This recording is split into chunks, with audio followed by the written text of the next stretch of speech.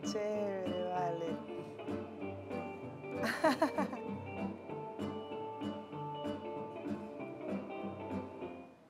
Amigas y amigos de Con las Tablas en la Cabeza, bienvenidos una vez más a este encuentro con el teatro venezolano, con los hacedores de teatro, tanto aquí como en cualquier lugar del mundo donde haya un venezolano haciendo teatro. Hoy tenemos nuestra primera reincidente, primera vez que repetimos una invitada, pero es que la primera vez que vino fue el año pasado. Se trata de Veronica Cortez. Bueno, yo feliz de estar otra vez en este programa, imagínate contigo.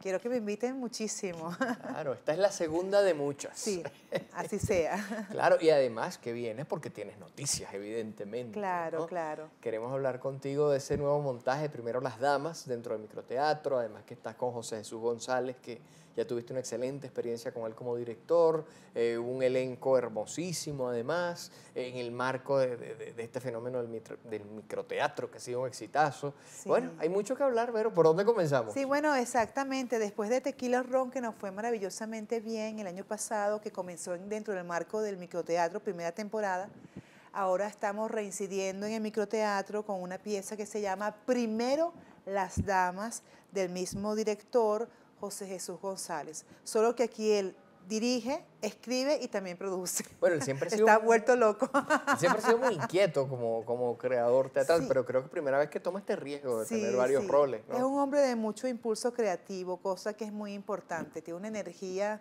para hacer cosas y para crear que de verdad es una proeza en estos tiempos, ¿no? En estas circunstancias, bueno, pero él la tiene, esa fuerza. Tan inquieto es que queríamos que nos acompañara y no pudo venir. Sí, porque está en ensayo, está en otras cosas, pero bueno, para eso tiene un equipo y delega, pues, nosotros. ¿Y de qué va Primero Las Damas? Bueno, es una pieza muy interesante, es una comedia, es una comedia con sus dosis dramáticas, obviamente, porque creemos que la comedia debe tener un punto de confrontación con el espectador en el cual él pueda ver reflejado su drama, su dolor. Y con el drama y el dolor también reírse de eso. Eso es el secreto de la comedia. Esto lo tiene. Es un reality show que se realiza en un canal terrible, que está de verdad en circunstancias paupérrimas. Sin embargo, se atreven a hacer un reality show donde están 4 damas. 2 damas, porque lo que pasa es que el elenco es compartido. Ellas son las finalistas de ese último programa y van a hacer cualquier cosa por ganarse ese premio mayor, que es un pasaje de ida fuera del país a New York City con unos $. O sea, imagínate. Tentador. Ellas quieren, como sea, ese premio. Entonces hacen trampa, de todo. Ajá. Y hacen de todo para ganarse ese premio. Pero como es la vida, pues uno quiere una cosa y resulta otra cosa. Pasan muchas cosas, que no sé si decirlas o no. Tú decides hasta dónde dices. Pasan muchas cosas que realmente el sueño de esas mujeres se ve desdibujado. Ellas no saben si van a poder lograr su sueño, si lo van a poder lograr o no lo van a poder lograr. Porque pasan cosas, pues. Pasan cosas en el canal, ellas están muy recogidas, ellas están muy encerradas y afuera está pasando algo.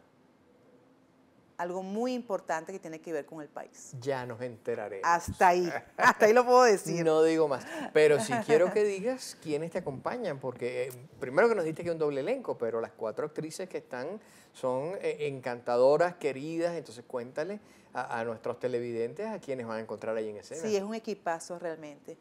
Está la gran Verónica Arellano, que imagínate tú, una actriz de primera, Marta Estrada, que también se las trae.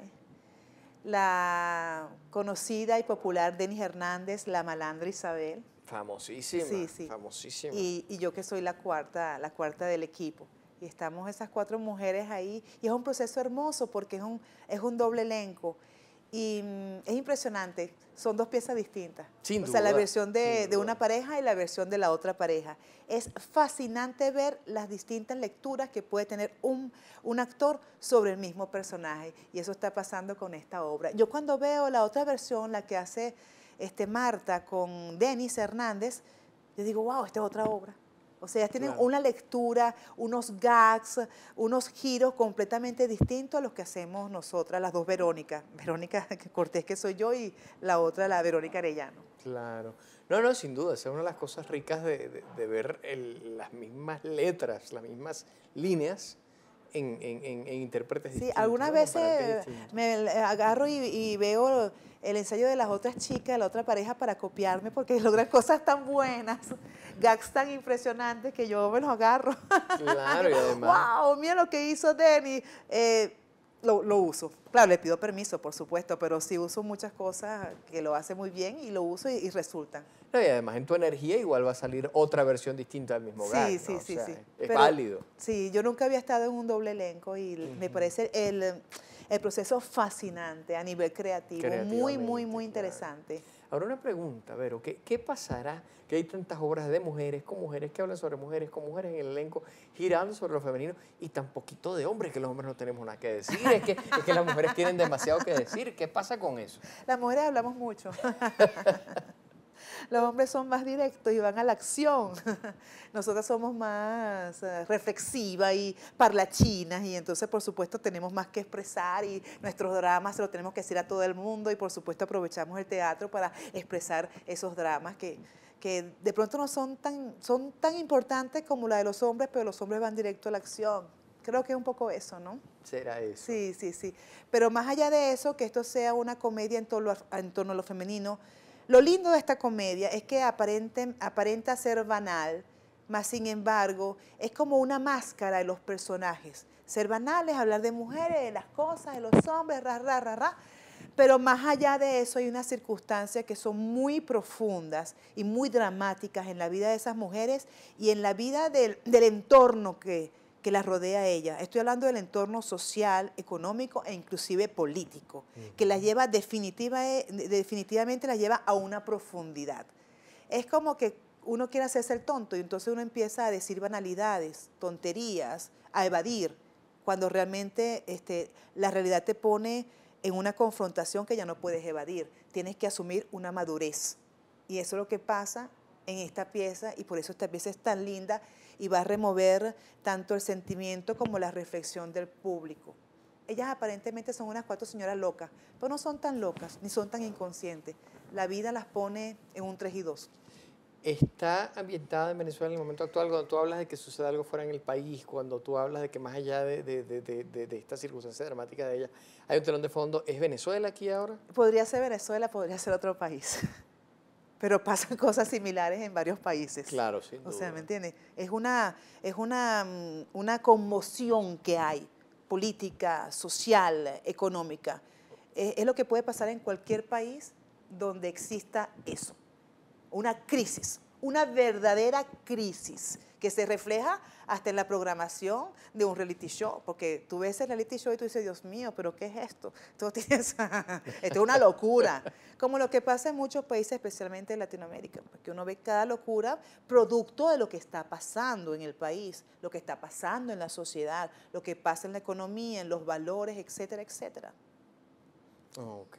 Mira, contextualízanos, microteatro, ya 4ª temporada, ¿dónde va a ser? ¿Cómo son las funciones? Bueno, para ir a verla, ¿cómo hace la gente? Sí, bueno, esta es la 4ª temporada de microteatro. En esta ocasión se va a realizar en el Sambil, en el Centro Comercial Sambil, a partir del 5 de marzo hasta el 5 de abril.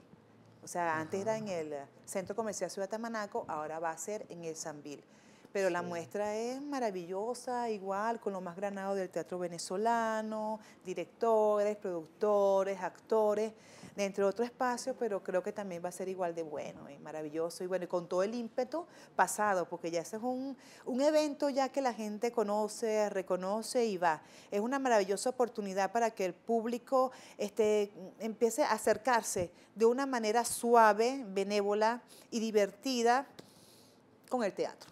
Es como un abreboca, como una antesala. Después ese público se va adentrando más en el gusto y seguirá viendo teatro, o sea que vale la pena. No, sí, además que el mecanismo del microteatro hace que tú selecciones, si tú quieres ver una obra, quieres ver 2, quieres ver 3, tú decides cuáles. Por ejemplo, en mi caso yo fui alguna vez a ver una sola de 15 minutos y me quedé afuera hablando con la gente que uno se encuentra. Claro, porque también uno encuentra muchos amigos, claro, conocidos, una oportunidad de socializar, de compartir, ahora que a veces no es tan fácil, sin embargo se hace eso y viendo teatro. Oye, eso es lindo, eso es hermoso. Ojalá Sí, que haya muchos eventos de esta magnitud y de esta categoría. Sí, que se replique, que se multiplique, ¿no? Sí, sí, sí. Vero, quería comentarte también sobre televisión. Estás en pantalla ahorita con Guerreras y Centauros, que ha sido además una telenovela muy polémica, que le está transmitiendo TVs.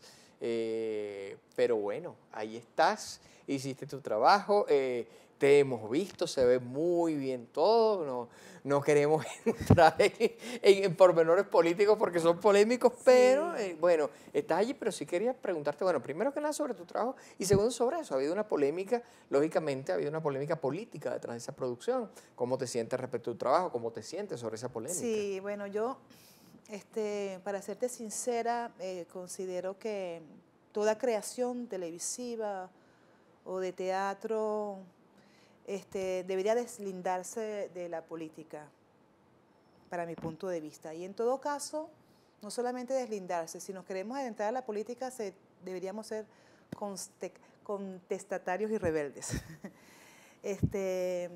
Pasa eso, que uno como creador, como artista, participa en esta producción, cosa que le agradezco mucho al productor Henry Galué, porque más allá y eso hay que reconocérselo, más allá de su orientación política, él realmente escogió al elenco por su talento. Eso puedo dar yo completa seguridad de eso, y les puedo decir que el 90% de la gente, tanto técnicos como actores, justamente no éramos de la línea partidista a la cual él pertenece, sino todo lo contrario. Sin embargo, él tuvo esa cortesía, esa justicia de escogernos, porque realmente hicimos el casting bien, porque realmente, o sea, es un elenco muy bueno, donde la calidad y el talento priva, eso primero que todo. Entonces, eso fue lo que pasó en esta teleserie, pues.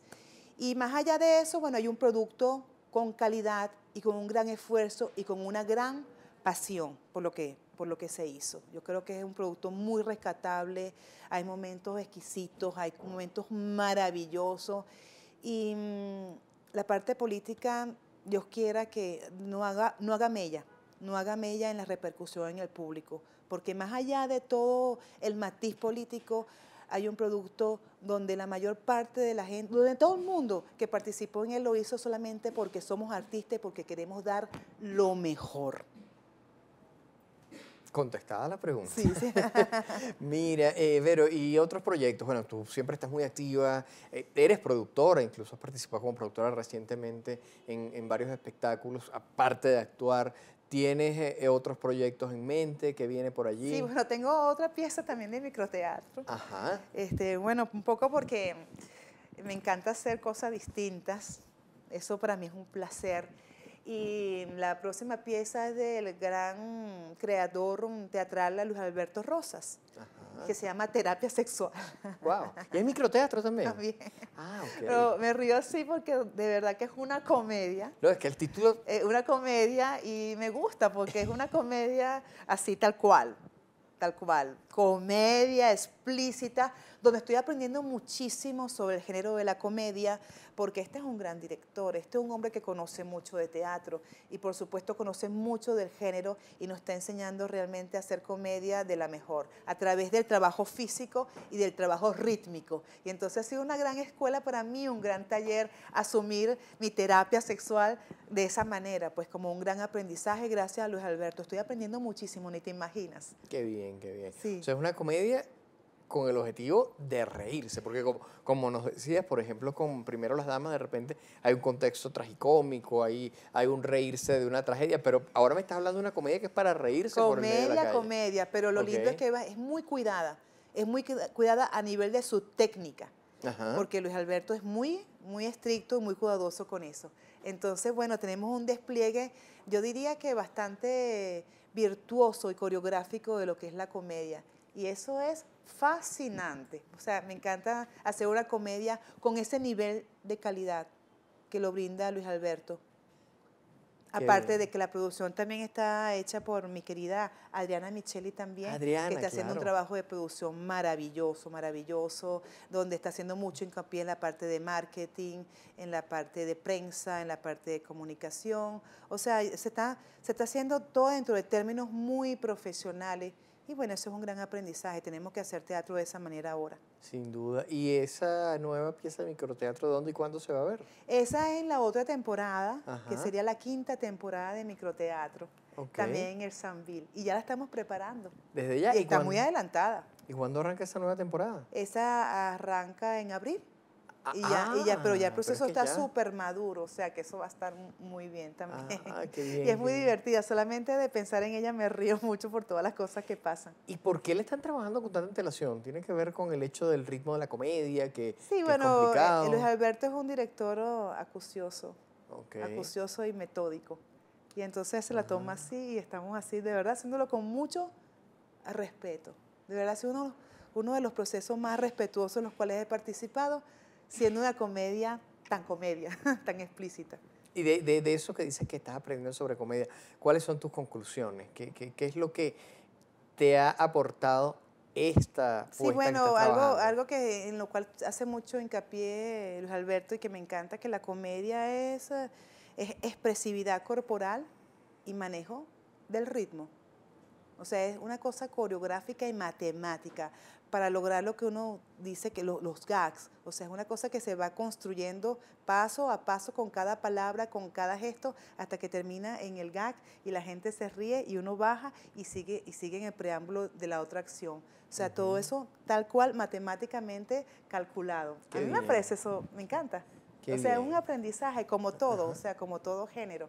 Entonces, si uno ve las cosas así, por eso me gusta hacer teatro distintos tipos de teatro, desde el más hermético hasta el más controversial, hasta este que es comedia explícita también.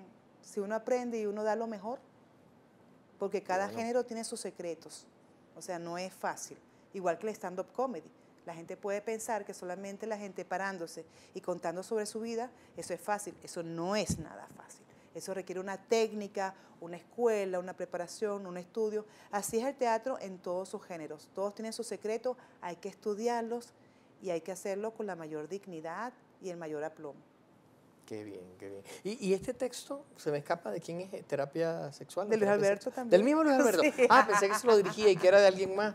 Sí, Pero sí, Luis sí. Alberto lo conocemos más como director que como dramaturgo. Bueno, pero ¿no? ahora le Creo dio que por no. ahí. Ah, pero él No, él sí ha escrito varias cosas. Sí, pero es que creo que él mismo me confesó, ahora experimentando, él en algún momento me dijo, él tuvo algo en microteatro en la primera, microteatro Match, Match que también, estuvo una muy pieza, bien. sí, otra pieza también. Y no, y aquí también está también como director y como dramaturgo y lo hace muy, pero muy bien. Ah, bueno, De pues verdad nada, que sí. tenemos que celebrar definitivamente que Luis Alberto, imagínate, como tú dices, pues una persona además que estuvo en la dirección de formación del Ateneo, o Sí, sea, sí, y además es tiene, profesor, es claro, académico, es una persona muy, sí, muy preparada y con una gran base académica, intelectual. sí, Entonces, tiene, ir de la mano en una comedia con una persona así es maravilloso, sí, porque estás trabajando en terreno muy seguro y muy digno, que eso me encanta. claro, es un gran docente, sí, Sí, sí. señor.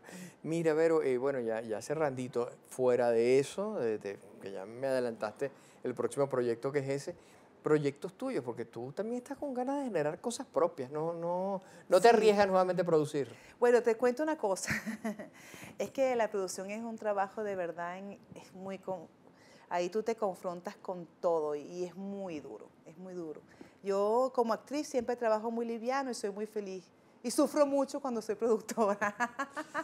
Eso lo explica todo. Pero siempre uno quiere hacer sus cosas, ¿verdad? Sí, claro. Y para uno hacer sus cosas tiene que trabajar el doble y el triple. Y sí, voy a seguir haciendo otras cosas producidas por mí. Clásico, quiero montar, el próximo trabajo quiero que sea Yerma, porque quiero hacerlo antes de que se me pase el tiempo. Claro. Además Me que tú eres muy encantaría. lorquiana, siempre me nombras a Lorca. A Tú Lorca, tienes sí, ganas a entonces Lorca desde hace tiempo. ahora estoy en un momento de mi vida que voy a hacer lo que quiero hacer y más nada, o sea, lo que me apetezca hacer y convocar a toda la gente para que se una en mi locura. Se me ocurre hacer eso, hacer lo que uno quiere y listo. Qué bien. No, llega un momento en la vida en el que hay que hacer eso. Eso. Bueno, nos traes la exclusiva, entonces. Por supuesto. La esperamos, por favor. Claro que sí. Bueno, y gracias por estar con nosotros y repetimos, primera invitada reincidente en el tiempo que tiene con las tablas en la cabeza aquí en vertvnoticias.com, así que Un gusto que haya sido Bueno, y nuestra yo primera... feliz de verdad de compartir con el público con las tablas en la cabeza y espero que sea la segunda de muchas más porque es un equipo maravilloso y es un programa de un alto contenido muy importante que la gente lo vea y que la gente lo apoye porque tenemos que ser realmente muy sensibles con el arte, especialmente con el teatro y con el cine. Gracias, Vero, mil gracias. Beso. Verónica Cortez, y bueno, gracias a ustedes por habernos acompañado en esta nueva cita. Y ya saben, siempre nos vemos por aquí con las tablas en la cabeza en VerTV Noticias.